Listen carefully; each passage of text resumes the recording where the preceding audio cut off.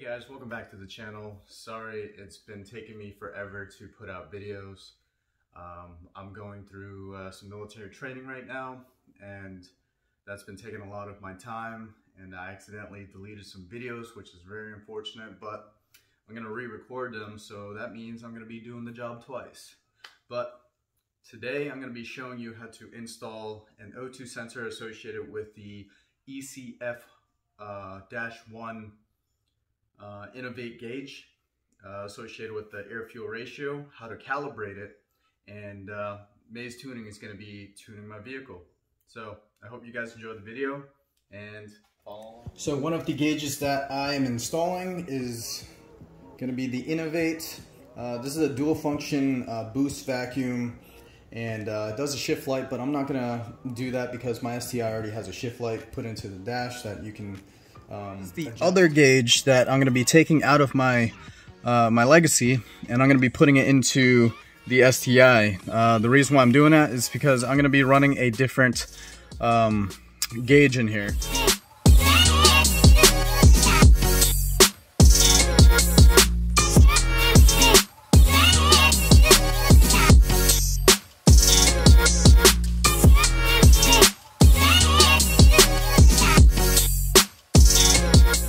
Alright, since I have all the charge pipes off and I have some space right here, I'm actually going to split this and tee that into the boost gauge that I have that's sitting right here,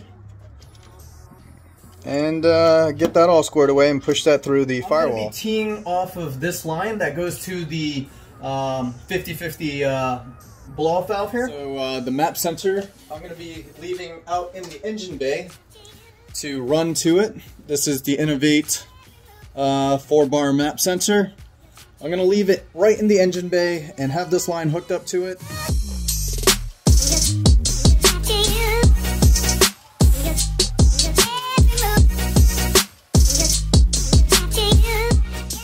Alright, so I have the boost reference right here, and it's running underneath, following the AC line all the way to the top, and then headed towards right here. I have the zip tied off. I have the O2 sensor right here, right there, and it's going to be connected to right there. So this is going to be nice. I already have it routed through the firewall. Took me a little bit. I did not have to take the air oil separator off, but it looks good. Alright guys, I just got done running the wires for the boost gauge and the AFR. I had it running from here, went onto the side along here, and underneath, all the way through, underneath the steering column, and run it all the way up, connected to the fuse box right here, that's underneath, and then grounded, power it, and then sent it up to this guy.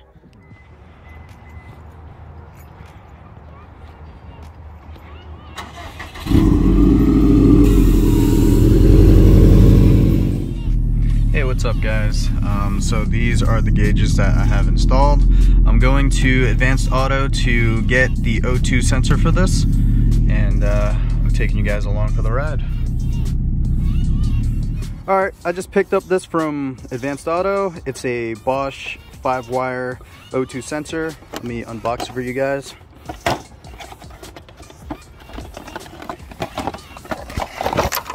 Sorry about that. Here it is. Very nice. I'm going to be going on the downpipe, putting it right there, and then connecting it to the wiring right there, right above the transmission.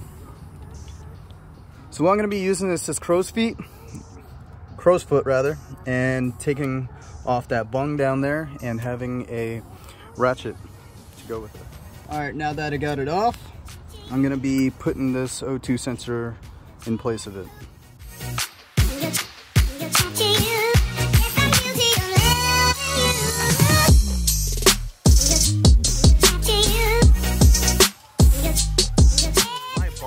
I need to calibrate this O2 sensor to the Innovate ECF-1 gauge.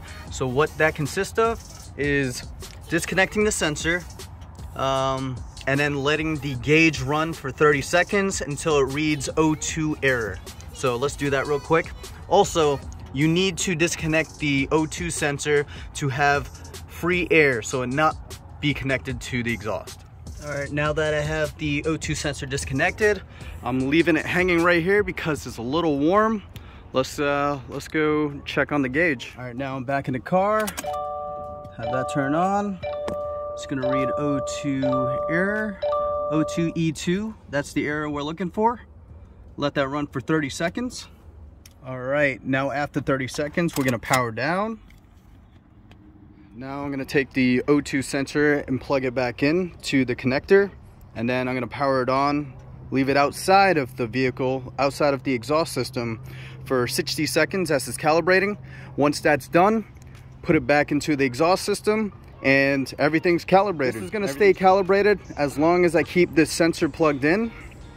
Once I disconnect it, I'm gonna have to go through the recalibrating all over again. All right, it's plugged back in. The O2 sensor is just chilling out, and we're gonna turn the power on. We're gonna let this thing sit for 60 seconds and it'll show calibrating. It's gonna heat up about 30 seconds. I was waiting 30 seconds and it calibrated really quickly, so I hope I caught that. And then now I'm gonna put it back into the exhaust.